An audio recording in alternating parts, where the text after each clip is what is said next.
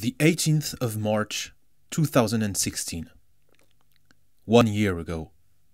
An important date for the Mischief. It is the day I went to buy fenouil and romarin at my favorite pet store. 4 hours after I brought them home, Queso died. That is a lot to take in a single day. 2 new babies and the death of a very sweet and extremely intelligent rat who, at only 9 months old, was barely even an adult at the time. Kidney failure is a sweet death in a way. It doesn't hurt, and you feel like you're falling asleep. That was the solace I got. That, and the fact that it was chronic progressive nephropathy, an incurable disease that remains asymptomatic until at least 75% of the kidneys are utterly destroyed. Meaning that even if we somehow managed to detect it earlier, there was nothing to do. I only had nature to blame. There was, unfortunately, more than one victim that day. Queso was loved by all of his cage mates, but by no one more than his twin brother, Eclair.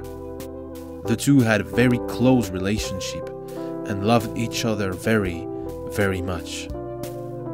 Queso's death threw Eclair into a depression that he never managed to climb out of. In one day, this bubbly and energetic young rat turned into the slothful, sluggard layabout he still is today, who sleeps for most of the day, does not play with his cage mates, and is painfully difficult to get excited for anything. Eclair then gave all he had left into his relationship with his old pal Deimos, who himself was too old to raise 2 extremely lively kids.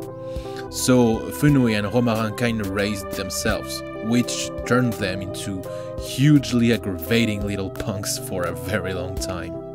Which, in itself, didn't help to make them form a strong bond with old man Deimos, even if he was exactly like them at their age, maybe even worse, having earned himself a huge bite wound at the leg by the very quiet and placid Omar, who after too many days of shenanigans was just completely done with his shit. I've had no fenouil and romarin for exactly 1 year, and it's kind of a miracle that they turned out so sweet. Romarin used to be the most insufferable little piece of shit I ever met, and he is now the friendliest, nicest and most well-liked of the whole Mischief. And incidentally, he is now Eclair's new best friend. There is a lot of Deimos in Romarin, so it is not that surprising after all, I guess.